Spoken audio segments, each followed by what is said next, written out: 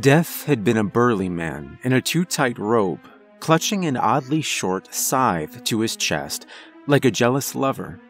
The kind of guy whose truck always had a broken muffler and who hogged every 45-pound plate at the gym. Mega Death was a pale, tatted-up girl wearing scuffed Converse and a loose black dress. The kind of girl I would have taken one look at in a coffee shop and dreamt about the rest of the day. Of the two of them, I vastly preferred Megadeth, even if she seemed to hate me. "I swear to God, if you call me Megadeth one more time, I'll toss you off the side of this ship," she said.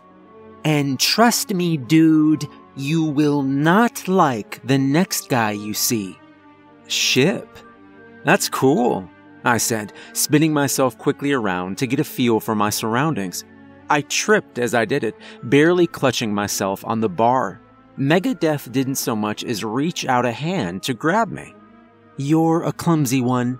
How the hell did someone like you even get here?" She reached over, grabbing a mug and pouring herself a cup of coffee. "Can I get one of those?" I asked. She just shook her head, staring me down.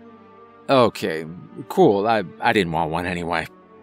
I got hit by a train, if you must know. Some might say I tripped, but I strongly suspect that big bastard pushed me."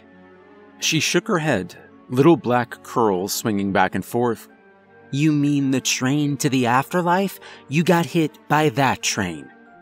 I nodded, and she burst out laughing. "Wow, dude. I guess the big guy didn't have a plan for that one. Still, though, you aren't my normal type." Her type? I could have guessed I wasn't at a glance, but my heart started racing all the same. "Type for what?" I asked. "Crew," she said simply. Just then, the diner's door opened, and a gnarled old man stepped in. His nose was viciously hooked to the left, evidence of a horrendous break, and his beard stretched all the way down to his badly scarred prosthetic leg. "Captain," the man shouted, "we sighted sinners in the fog, 5 points south-southwest." The wind whipped in hard through the open door. It was hot and dry, carrying a hint of sulfur. The sky outside seemed to stretch on forever. "Captain?" I asked, surprised. "Who are you? And where the hell am I?" She smirked at me, downing the rest of her coffee in one long gulp. "Elizabeth Doherty," she said, sketching a mock curtsy. "Captain HHS Penitence. Welcome to the service." She rose from her curtsy and tossed me her mug as she swept from the room. I bobbled it for a moment, but brought it down in the end.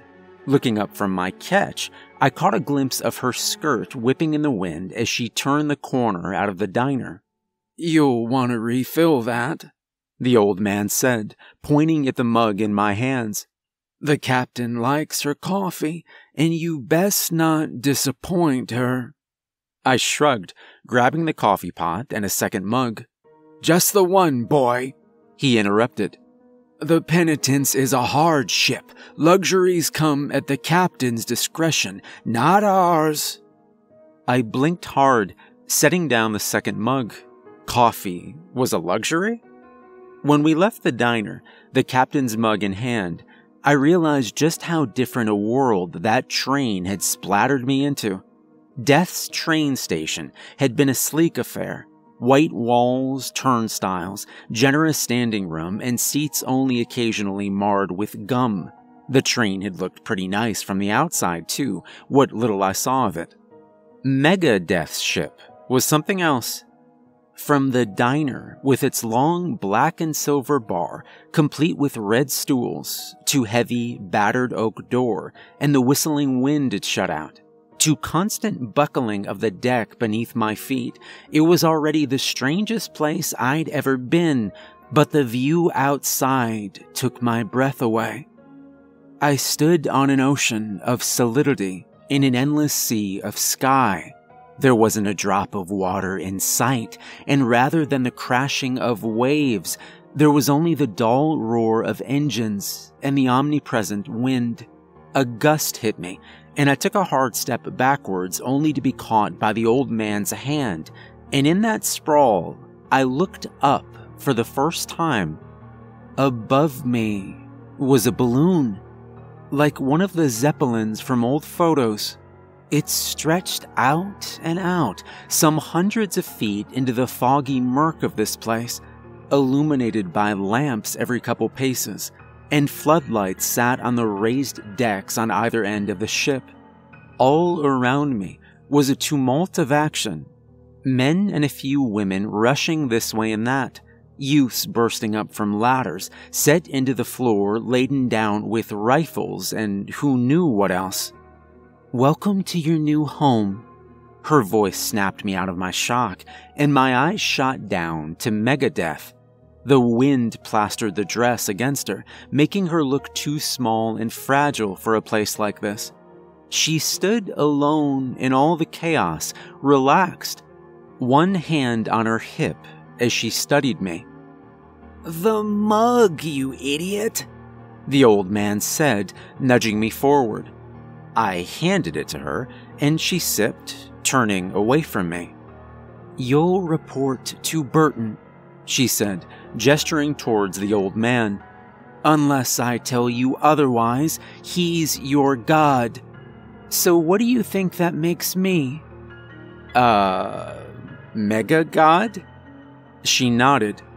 "Good boy.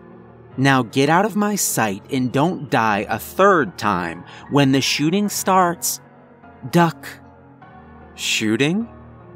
She walked off casually, still sipping her coffee, only to be replaced by Burton, stomping towards me on his fake leg. "This way, maggot," he said, grabbing my elbow.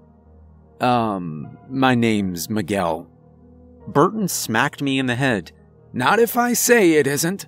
He walked me over to the stack of weapons accumulating on deck and began pulling things out seemingly at random. "You ever fired a gun before, maggot?" "My cousin had an airsoft gun, if that counts." Burton glanced up at me. "You really aren't her type, are you, boy?" "You know, you people keep saying that. It's not my fault I got hit by the train." His laugh carried loudly enough on the wind that a group of men loading an imposing artillery piece looked over at us. "The Afterlife train, that one. God help you if you fall overboard." Burton handed me a rifle and a revolver along with what had to be a Bowie knife.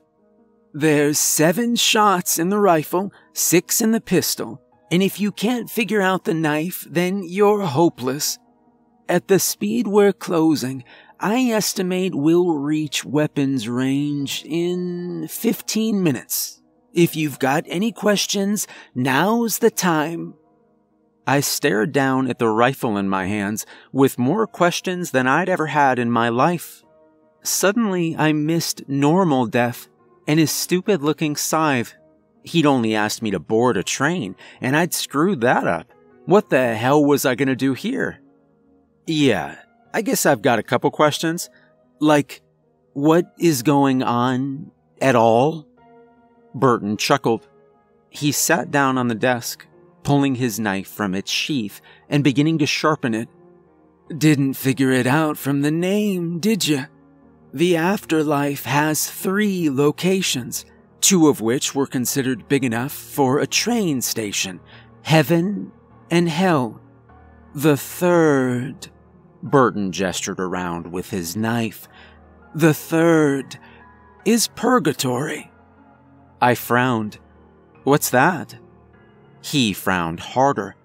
"Don't they teach kids anything these days? Welcome to the in-between. The borderlands of the 2 great kingdoms where fortunes are made and fates are sealed. In the old days, days before even the captain got here, this was a place where sinners went to expiate their sins. You drift through the endless fog, and think about what you'd done until God or the devil decided to take you in. Now it's the front lines of an arms race, and you fight until one of them realizes you're still here." My blood went cold. I'd never been a fighter. The closest I'd ever come was a couple scuffles at school, and that one horrific attempt to try out for the wrestling team. I was clueless in every way. The rifle in my hands felt like it weighed a ton. Worse than that, the train station had been white. Bright, spotless white. That couldn't have been hell, could it? I'd been in heaven's train station, and I screwed it up. "Burton," I asked, my voice shaking, "how long have you been here?" "Oh, God, I've stopped counting.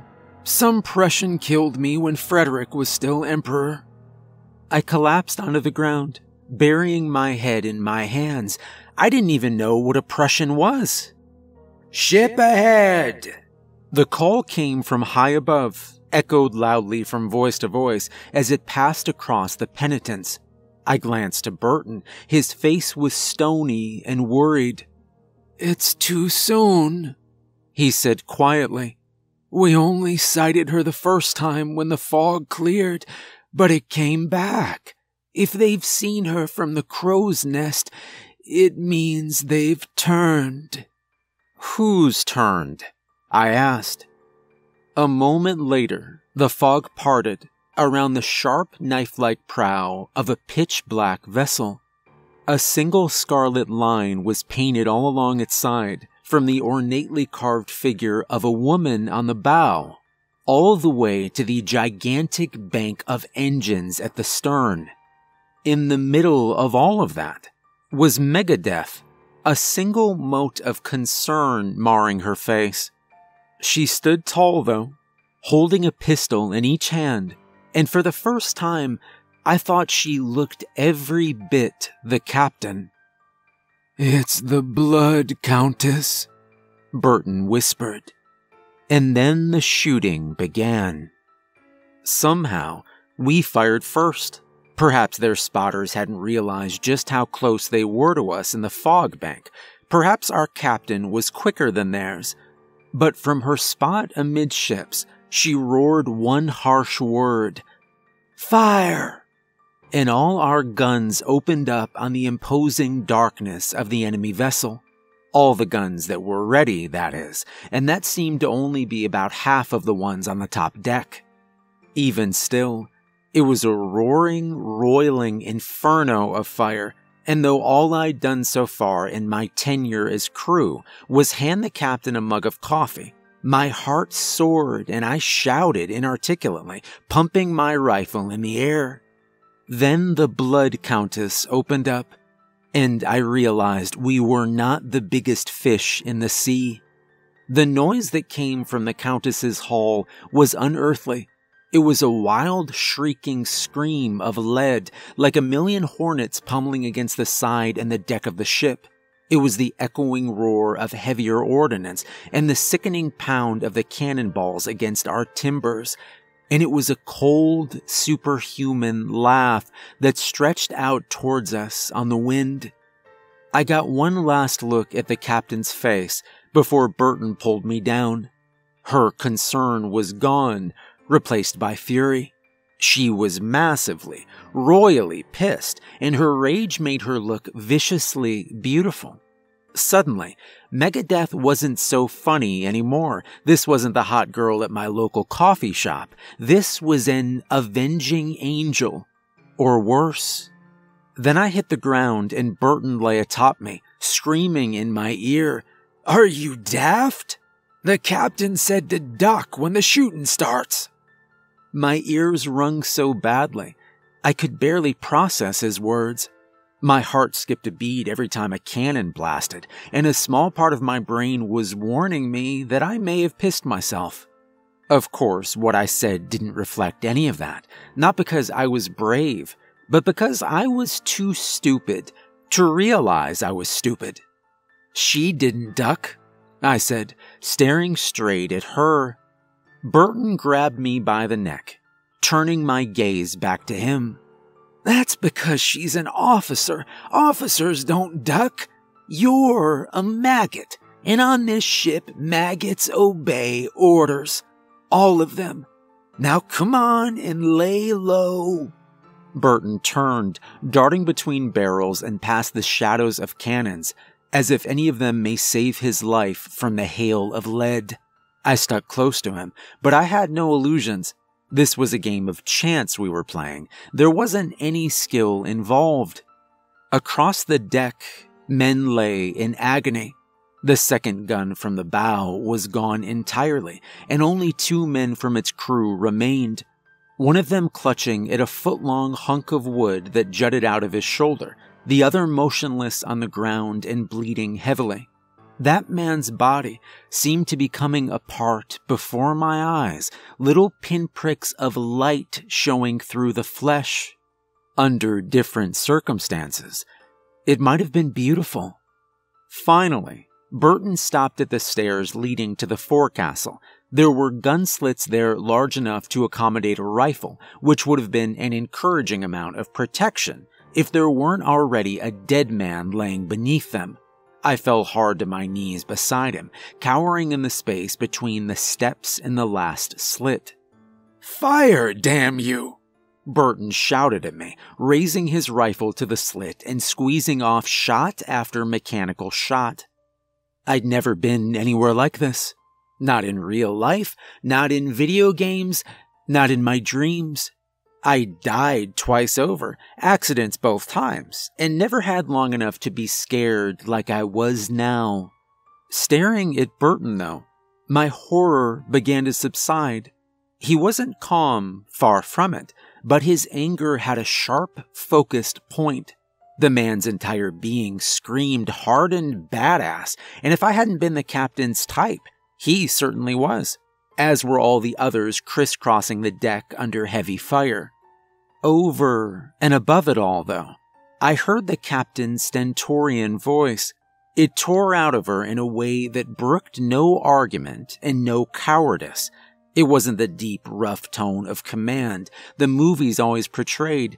It was high, cutting the din rather than battering through. I raised the rifle to my shoulder, and I fired. It turned out that a BB gun was to a real rifle, as a house cat is to a tiger. It mauled me on the first shot, and there's no denying it. It had rested against my cheek, bucking hard against the bone, and the thing nearly flew out of my hands altogether. I gritted my teeth and bore it, working the lever like I saw Burton doing, and I fired a second shot, and then a third. When I chambered my fourth, I realized I had no idea how to reload. Something happened then. A lull in the fighting. One moment we were passing again, exchanging broadsides, and then the next moment the Countess was wheeling about, and that same laughing from the beginning of the fight was on the wind. "It's her," Burton said. And for the first time I sensed genuine fear in the man's voice. "Who is it?" I asked. Burton pointed at our enemy and said just 2 words. "The Countess." And I instantly knew he hadn't meant the ship. At the prow of the Blood Countess, the ship's figurehead had begun to shiver. As I watched, the shiver became a shake. And the shake became a violent tremor, and all the while the laughing grew. It rose higher in the air around us, and the crew of the penitents seemed to slow in time with its growth. The rifles fell silent. The gun crews loaded in half time, and Captain Doherty turned her once grand voice to her helmsman, shouting in a tone that was clearly overmatched, "Retreat! The Countess is coming!"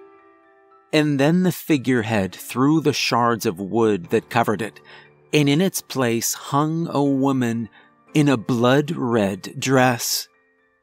"Bathory," Burton whispered. "She's come." Then the Blood Countess's floodlights cut on in a lurid red glow. The woman who had been the figurehead swung herself up nimbly into the waiting arms of her crew, and a long, sharp point began to slide out of the ship from where she'd been. "Burton," I said, "what the hell is that thing?" "They're gonna ram us," he said, "and if they do, it's over." The Blood Countess accelerated hard towards us. Our two rear-facing guns kept up a steady fire on her, but it was no use, and our captain went amongst the crew, pointing men out here and there to go to the rear, to the spot where they would hit us.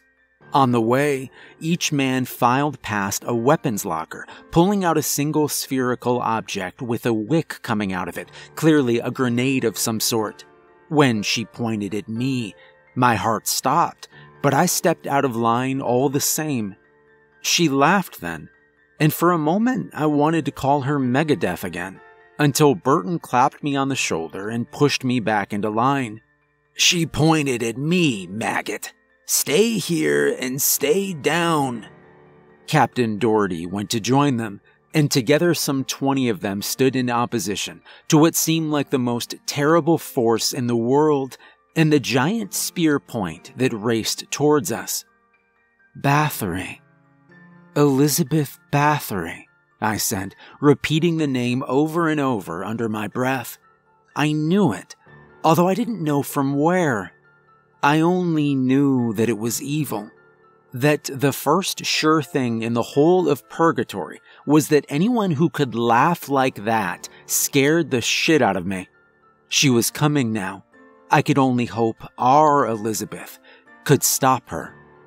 Our Elizabeth began counting distance. 1,000, 900, 800, 700, 600. I braced for impact, wondering if it hurt when the light tore men's bodies apart. "Now!" the captain yelled, and every man gathered at the stern rail began to hurl his grenade. What followed was confusing. First, the balloon thing made a hissing venting noise, and the ship's deck tilted sharply down and to the right, the helm driving our nose down into the depths of the fog. Then the engines cut out, and the lights were shut down, pitching the whole of the ship into a strange gray haze. Then every man fell completely and utterly silent. And finally, the grenades exploded. In a riot of glittery silver mist that obscured any bit of the world still left to be seen in the gloom. We were falling shockingly hard and fast, the deck tilting sharply enough that I had to grab at the rail to stay in place, and passing just overhead, I heard the whooshing whine of what could only have been that spear point, followed by the cries of the Blood Countess's crew and the roar of her engines.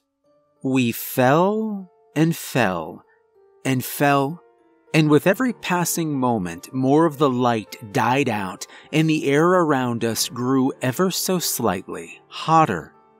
A minute later, we began to level out, the deck grew walkable, and the captain stood, making her way to me. As she passed, she glanced at me and gestured towards the heavy oaken door. And soon we were walking back into the diner where it had all begun. The diner's interior was a catastrophe of broken dishes and spilled beverages, but standing alone in all of it was the single brass coffee pot we'd first spoken over. The captain sat tiredly on a stool several seats away from it, and without needing to be told, I grabbed one of the few unbroken mugs and poured her a drink. She accepted it gratefully, taking a long swig before speaking. "How many shots did you fire today?" she asked. 3, I said. She shook her head. "You really aren't my type. Still, though, you made it, and that's saying something." She looked down at herself, and I realized suddenly that there were bullet holes in the hem of her dress, and a single long, thin gouge along her left arm. 3 shots, She chuckled, taking another sip. We will never make a fighter out of you, and we need those worse than you can imagine. Got any soldier friends you could convince to jump in front of a train? No, ma'am, I said. Ma'am, she said with a small smile. What happened to Megadeth? The captain happened. You're kind of a badass. You're a bit of a character, you know that? She said. I just shrugged. Right back at you. She stood, smoothing out her ruined dress and looking around sadly at the remains of the diner. I really love this place. Josephine, the last girl we had running it, was captured some time ago. It hasn't been the same since. She looked me up and down appraisingly. I puffed out my chest a bit, even though it made me feel like an idiot. Can you cook? She asked. Yeah. Sure. My ex said I could at least. Sometimes I think it was the only reason she liked me. Good. Then you're hired. The captain held out her hand to me, and I took it. She squeezed harder than I'd have thought possible, and when she let go, my hand throbbed. You'd better make good coffee, or we're gonna have some serious problems. The captain turned, brushing sweaty hair up into a loose ponytail as she walked back to the door. Oh, she said, and change your pants. You're excused on account of it being your first battle, but if it happens again, I'm throwing you overboard. She left the room, and I looked down. It turns out that the small part of my brain had been right. I'd pissed myself when the shooting started. I looked around the wreckage of my new workplace, surveying the damage, which looked to be just about everything. Oh, shit, I said, sitting down and pouring my own cup of coffee. Hell with whatever Burton had said earlier. I am mega dead.